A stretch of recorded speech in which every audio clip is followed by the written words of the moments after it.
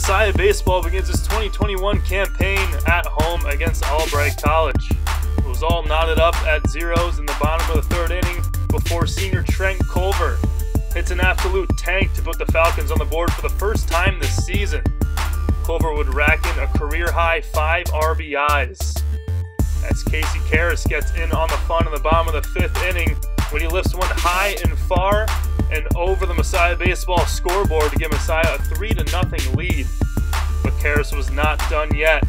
Bottom of the sixth inning, he laces one to right field looking for his second home run, but it's off the fence. 2 runs are going to come around to score as Karras trots into third base with a 2-run triple. Karras had 3 RBIs on the afternoon as Messiah wins 10-1. Falcons will be back in action on Saturday when they travel to York for a doubleheader.